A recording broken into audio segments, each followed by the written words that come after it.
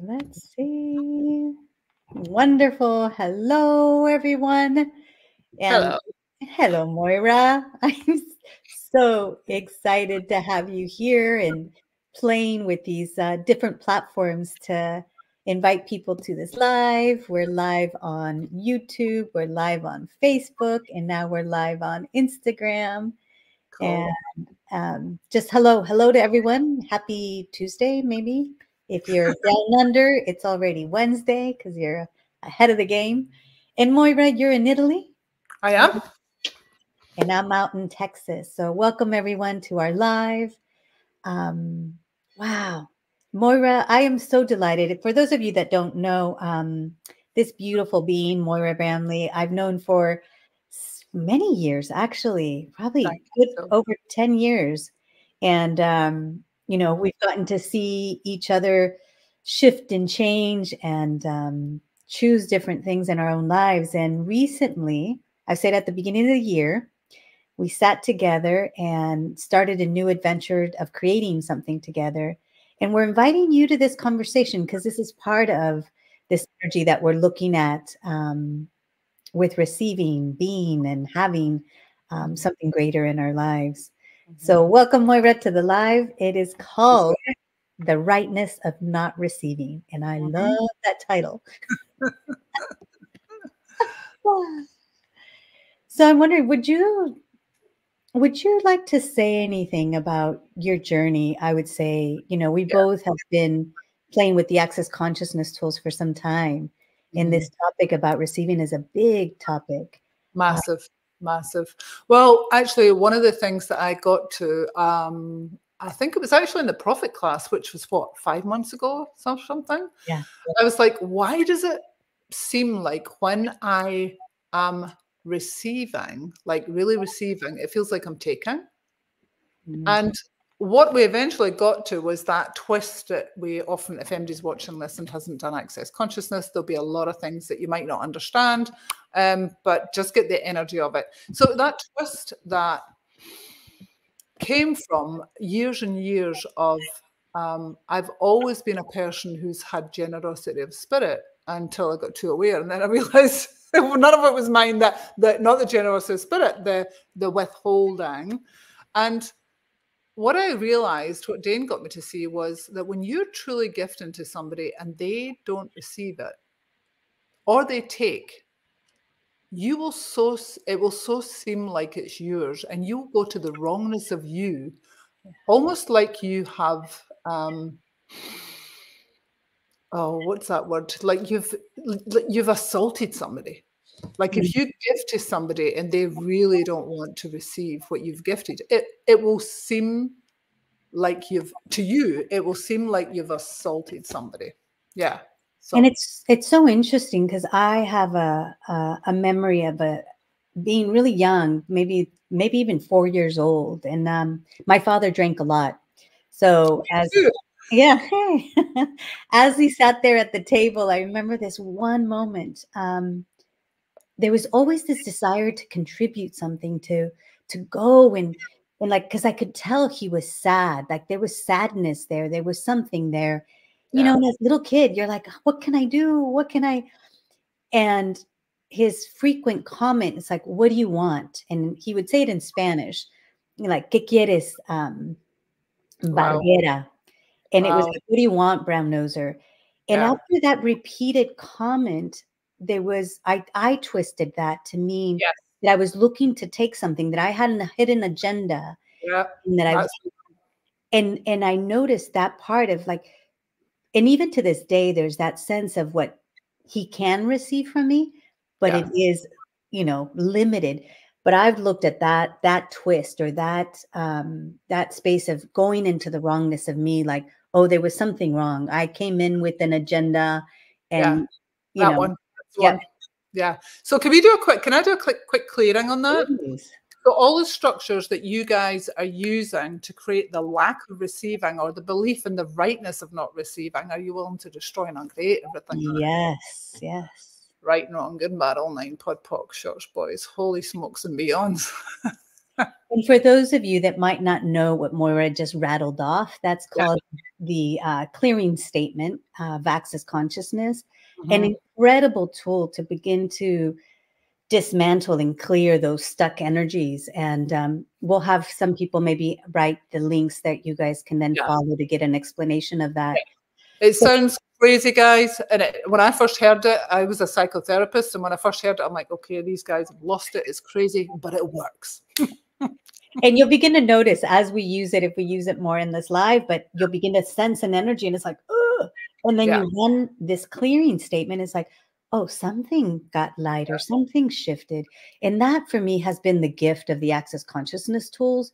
Yep. It's like, I didn't have to work so hard to figure it out. It's that willingness to let go of that. Energy. Yeah. Yes. Of Yeah. that energy. So, sorry, you were going to say something, Sylvia. No, please go ahead. Well, just like if you look at the history that we've gone through of give and take or gifting and receiving, I mean, if you go way back to when there was a clay tablet, which was the equivalent of money, like I'll give you a cow and you give me 4 bushels of corn when harvest comes. So we right from the whole way back that, we were taught to give and take. It was an exchange rate. Now, for those of you guys who don't know what the exchange rate is, if you receive something from somebody, you have to give something in return. And that has been that transactional reality of, and also where we tend to judge ourselves. Am I giving enough for what I received? Yeah. Or should I give more to validate that I am grateful for what they've given me? So all that computation of gifting and receiving really limits what's available. And it does bring up your worth. Am I worth this? Am I worth receiving this without gifting anything back? So it's created that, like, your being is almost excluded. Well, not almost. It's like rather than, I mean, if there is no, wow, ADHD, if there is no gifting, it is, unless you are so present, you know that person hasn't gifted, because you can still receive if somebody hasn't gifted. And that's a muscle of, well, it wasn't a gift, but I'm going to receive it. Because you can entrain to somebody else's energy and mess yourself up and not be clear on what's yours and what's theirs. So again, everything that is, all the energy that's up right now, are you willing to destroy and uncreate it? Yes, please. Right and wrong, good and bad, all 9, POD POC, shorts, boys, POVADs, and beyonds. And I remember when my mother was dying in hospital, she had had a lung removed, she had cancer. And I remember going in to see her in the intensive care unit.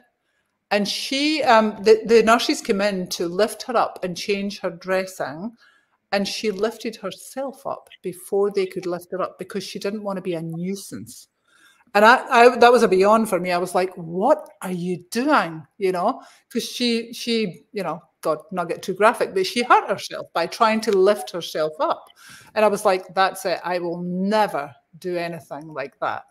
Yeah. And it's amazing because culturally, growing up, both my parents are from Mexico and then also grew up Catholic. So you have those two combinations, and there's such this embedded, entrainment of it's better to gift than to receive. Yeah. So really where the rightness of not receiving is very, what's the word? Acknowledged, praised, like, no. Let me give you even more. But no, don't give me anything. I will not receive. Yeah. That's this pride of pride of not receiving. Yeah. That is, guys, destroy and uncreate it. Please. Wrong, good and bad, all 9, POD POC, shorts, boys, POVADs, and beyonds. Wow. And it's interesting to see how this shows up in so many people's lives. Like I remember being in college. And a good friend of mine, our professor was like, hey, there's this scholarship coming up. You guys should both apply. And it was like, okay. And this is a scholarship to receive money, right? And it was like, why not? And my friend, I remember her saying, Amo, did you, write your essay? She's like, I'm not going to apply. I think there's probably someone out there that needs this more than me. And I was like, let them tell you that. Why are you going to not, because so I applied and I Yeah. received, I think maybe close to $1,000. And then Mhm. here's the other, and then I think the following year I got a postcard in the mail that said, "Oh, we would like to invite you to apply again." And in the fine print, it said there would be a whole new committee. And so I thought, well, I'll just send the same essay. I think I changed You cheater. I changed 1 or 2 words, and I got even more money the second time.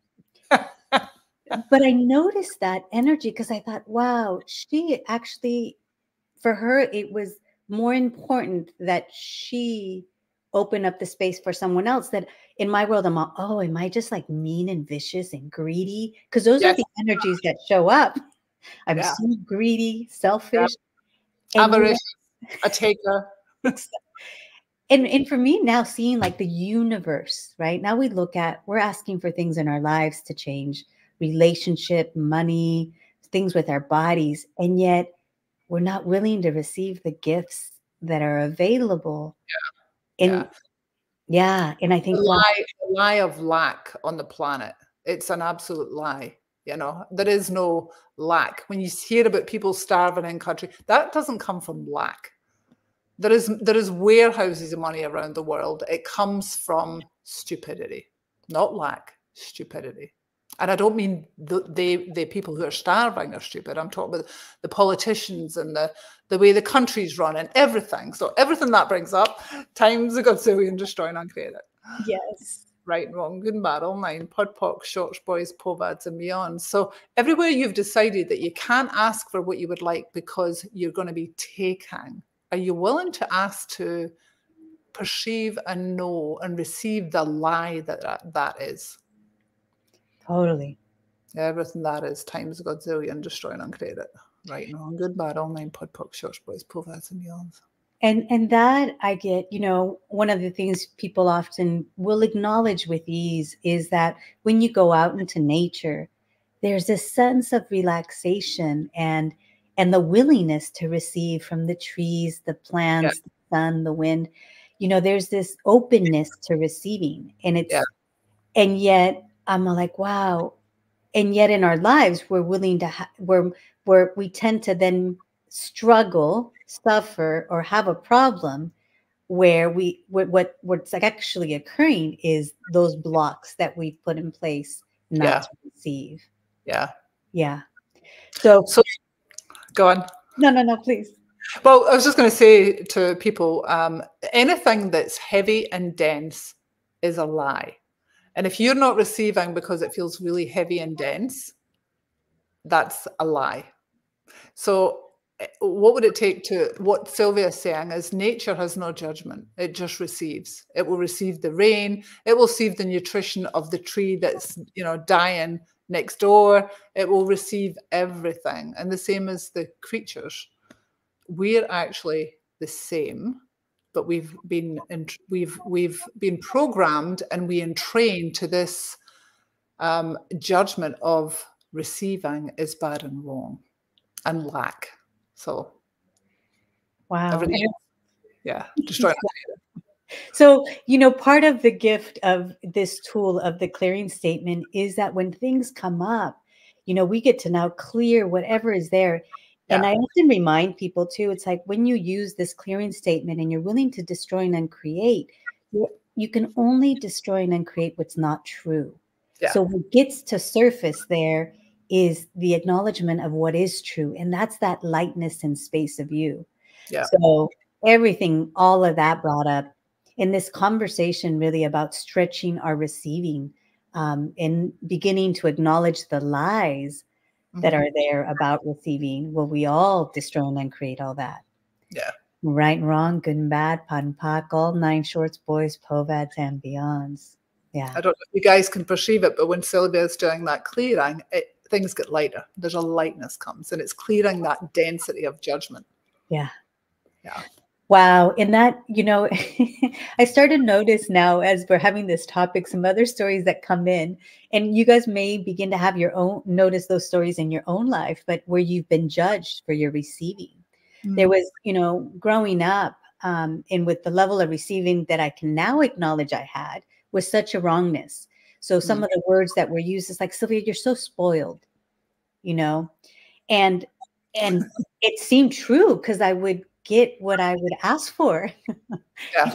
But that is such a wrongness. And I remember one time I was in class and brought that up, of this wrongness of being spoiled. And Gary Douglas, the founder of Access, said, he goes, is that because you were actually, was that used or said to you because you were willing to receive more than others? Yeah. And it was like, oh yeah, they weren't willing to receive. And that's where that judgment comes in. Like, how dare you? Yeah.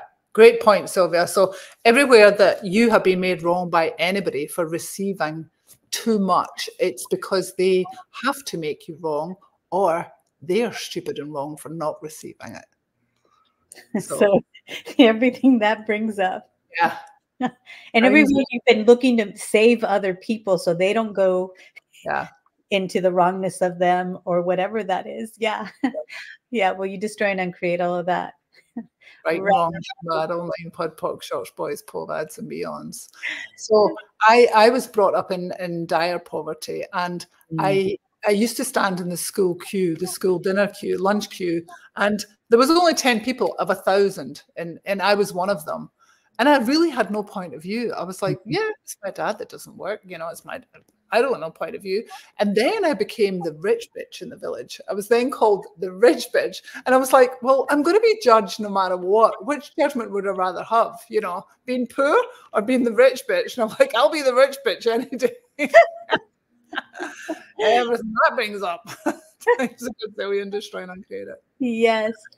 And you know, this is so interesting, Moira, and I'm so grateful of, you know, we're beginning to hear these stories of each other that, you know, that we probably haven't told each other. But I grew up in, you know, in Northern California as the poor Mexican family, but I didn't notice the lack until later. I was like, oh, you mean having powdered milk in the house wasn't like a great thing. And then noticing, you know, where my mom would go to the food pantry or my dad would hunt a lot, so there was always meat.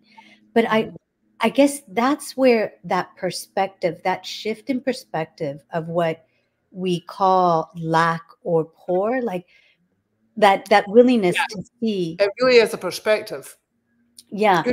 Thank you, Sylvia. It's a great point, because we had a very similar, my father was a hunter and he would go out and hunt as well. And it truly is a perspective. And on that note, actually, taking is literally an energy. It's if you go to, if somebody gives something to you, whether it's their time, whether it's a smile, whatever it is, rather than receive it, you go to an energy. It's an energy of take. It's not an act. It literally is an energy. So it's a perspective. Like, oh, you're giving me that and you want something in return. So you've already thwarted the gift and the gift that you be in receiving. Wow. Yeah. And I have this one story that for me gave me such a clarity of that in a way that I had not received before. And I was at the market paying for something, and there was a gentleman in front of me, probably in his early 20s, just dirty. Like you could tell he was living on the streets for some time. And, you know, and I walked in or he finished up his transaction. I came in to pay for my things. And then I walked out and I met him. He came up and he looked at me and he goes, "You are so beautiful." And I remember in that moment, it's like I saw him, he said it, and I just said, "Thank you. Thank you." Wow. And it was this space of just receiving what he was gifting me. Because it's also having an awareness when there's certain energies and you're like, whoa, run, right? But that wasn't this energy. Yeah. And I remember turning around and I actually went into tears. And I thought, what is this? I'm all, oh, like maybe perhaps very few people in his world received what he was gifting me with that. And I was so moved. I thought, wow, is this part of the energy it contributed to him by me not judging him, by me receiving that? Totally. And I was like, wow, that is the generosity of spirit that I see in the world, is that willingness to receive. Yeah. So for me, I'm like, wow, okay, more of that. Like when That's the world I would like to live in, where we just had that generosity of spirit with each other, and there was no such thing as judgment. None. Yeah. It's the thing is, judgment isn't real. It's an artificial construct that was designed to keep us all separated, to keep us from being as powerful as we are. Judgment was designed to stop you. It was designed to control you. Yeah. So it's not real. It is not real. And that's an ask that you can have. What would it take to know that it's not real? Yeah. So everywhere you've been using judgment as a way to justify the no receiving, will you all destroy and uncreate all of that? Right and wrong, good and bad, all nine, pod, poc, shots, boys, povads, and beyonds. Wow, that's moving chunks. Cool. Very cool. Yeah. And I'm so delighted, Moira. One, this conversation, because it is a big conversation. Yeah. You know, to begin to dismantle what we've grown up with as real and true that isn't. Yeah. And yeah. Oh, one more thing I want to add to that before we look and see if we have any questions is the other thing that this whole construct of give and take and receiving being a wrongness, like there is a rightness in not receiving, is is to get us to not step up. Because when you start to receive, you step up as a being, you step up your game, you step up everything, you become greater. And the whole thing is designed to get you to go to shame and go to all of the negative, all of the energies that stop you from being greater, being more. So that's something that I would definitely say, keeping your awareness to contemplate is designed to keep you small. I mean, there are a lot of people that will, even like local Italian people, like maybe from Torino or whatever, they'll come here to the castle and they will stand outside the castle door and they'll look and they'll go, oh, I really want to go in, but it's really uncomfortable walking in there. It's very uncomfortable to walk in. And there are so many people that will turn and walk away because they tell themselves that that's not for them, or they don't fit in there, or they don't suit the castle, or, you know, oh, that'll be too expensive for me. Or so many, I mean, you can come in here and have a coffee for €3, or, you know, but people will walk away because it's not them. And that's also this, I'll say this pride, but the rightness of not receiving as well. Because I know I have, you know, family members or different people that would probably not go, oh, but it's this pride, like, oh, that's, you know, they'll dismiss it in some way. And I'm so grateful because of the elegance and the beauty that I've been invited to, you know, being at the castle or out at El Lugar. These are, you know, different places that both Gary Douglas with many other magical, incredible beings have created around the world. But there's this elegance and abundance I did not grow up with. And Moira, I think that's probably the same for you. Same for me. Absolutely. Where we had the plastic cup in the middle of the table with silverware and grab what you need. My parents used to say to me, it's just things. I mean, they used to say, don't get attached to things, but they'd also, what was implied with that is don't receive anything. Yeah. Wow. And to be happy and satisfied with the least amount. Yeah. You don't need it. It's frivolous. My father said something, and this, like, we're bringing up all these things, but what did you all hear growing up? What were those phrases and comments that your parents said about receiving, about money, about, you know, the opulence, that richness? My mom once said, oh, it's better to have friends than money. Yeah. I was like, wow. Yeah, either or. Or never think you're greater than anyone else because you have more. Yeah. Now, that one stuck me for a while. At 9 years old, I made it mean all sorts of things. Yeah. But it's, it's also, I get now, my father's way of trying to protect me, because he did choose more than most of his relatives, Yeah. to the level that he was willing to receive. And he received a lot of judgment for that. Yeah. His willingness to have more was a judgeable offense. Yeah. So anywhere any of you guys are buying that you are more if you have more, like, I've got a better house, I've got a better car, that makes me greater than Joe Blogs down the road. That is absolute and utter bullshit. So everything that is, are Yes. you willing to destroy and uncreate it? Yes. Right and wrong, good, bad, all nine, pod, poc, shorts, boys, povas, and yawns. You're not your house, you're not your car, you're not your clothes. Yeah. And I would say that energy might come up, but one of the tools, I would say one of the foundational tools to a lot of this is to begin to ask yourself, truth, does that belong to me? Because you may be aware of other people judging themselves by what you have chosen, and it doesn't belong to you. It's not really your thought. I remember when I first got I have a Mercedes coupe, and I bought it out in Northern California.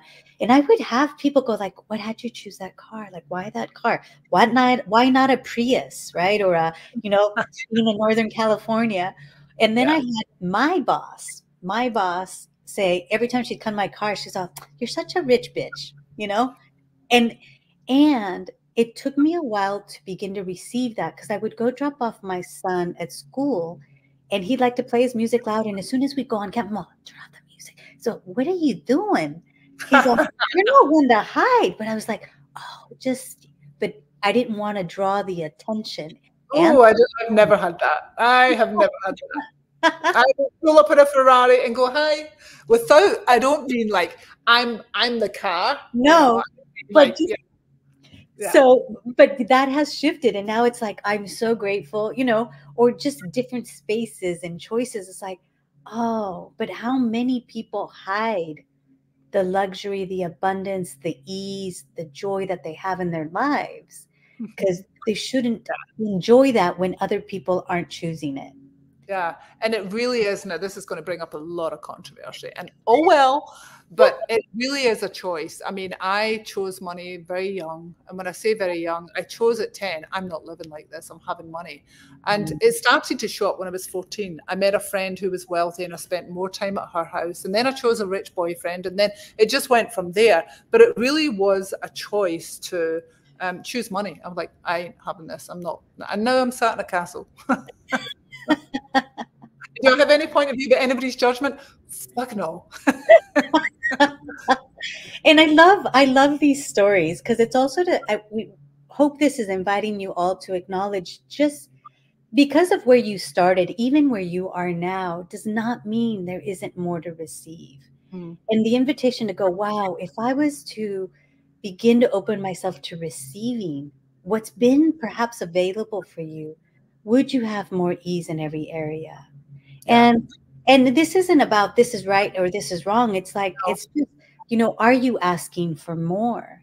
And if you are, I'd love to say this title came about because I was facilitating someday, 2 weeks ago, a friend, and this is where the title came from. I said, so what's that energy? She went, it's the rightness of not receiving. And I'm like, you have a rightness of not receiving. And then I had to look and see where I had bits of that. I was like, oh shit, oh my goodness, that's in my life too, what, in this area or this area. But wow, my head's gone blank. I wanted you to talk about the rightness of, so what we got to was she wouldn't acknowledge what she really would like to have in her life and has as her life, because she couldn't see the how to get it. Oh, Moira, we're gonna have to do another call on that, because no, because I love that. That is in my world right now. It's like I have created and been willing to receive what I have chosen so far. And I can perceive there's so much more available. Yeah.